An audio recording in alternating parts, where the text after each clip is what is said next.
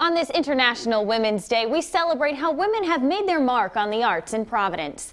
The Providence Art Club was founded in 1880 by pioneering women who persevered during a time and field dominated by men.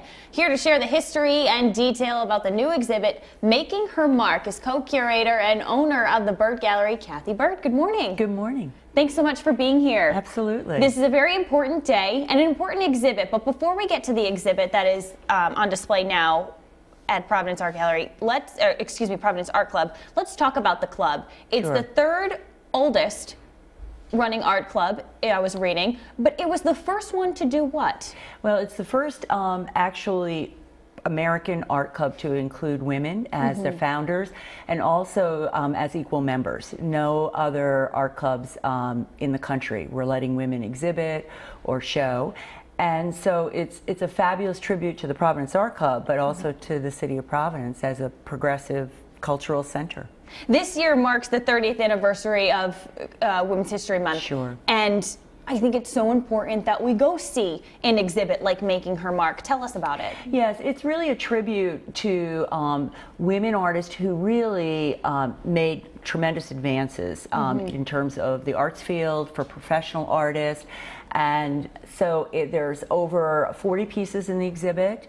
They span mostly from the time period of 1880, and they deal with professional artists, educational artists, as well as just art makers. Who are a few of the artists that are displayed right now? Well, one of our most prominent artists is Rosa Peckham, and she was one of the founders of the art club. She was 38 at the founding of the art club and a very important member of the executive board. So she not only just was let on to the Providence Art Club, but she was really the person who helped run the art club also at the same time. Now, when we go to an exhibit like this during any point of the year, because there are many of them, I always like to spend at least a significant amount of time at each piece. You want to take them in, you want to appreciate what they are. I'm sure there's a description of what they've painted or created on the side. Yeah. You know, to put this exhibit together, my co-curator and I, Nancy Grinnell, I mean, it took us a year. I mean, we had to go through storage units, attics, basements, then we had to get paintings that were restored.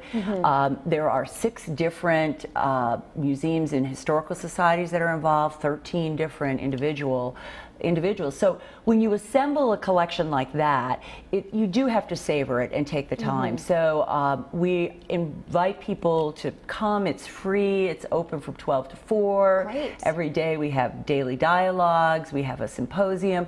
But we just recommend that you advance register for it so you can make sure you get to spend 45 minutes or an hour going through it. I like that. Yeah, you make a reservation so that way there is a limited amount of people allowed at a certain time, because like you said, you don't want to feel rushed. You don't want to feel like you're trying to peek over someone's shoulder to appreciate the artwork. Absolutely. And then in addition to the exhibit of paintings, we have a complimentary exhibit, which is an archival exhibit, so that if you get backed up a bit, you can always go to the archival exhibit and find out more about the documents and the history of the club. Beautiful. And before we let you go, after this exhibit, there's always new exhibits on display, Absolutely. Right? So for Women's History Month, what we are doing is the Historic is in March. In April, we have a fabulous contemporary show curated by Katie Watt of the National Museum of Women in the Arts. There were 1,000 applicants. There's going to be 60 women on display for April. Sounds great. Lots to look forward to. Thank you so much for coming in.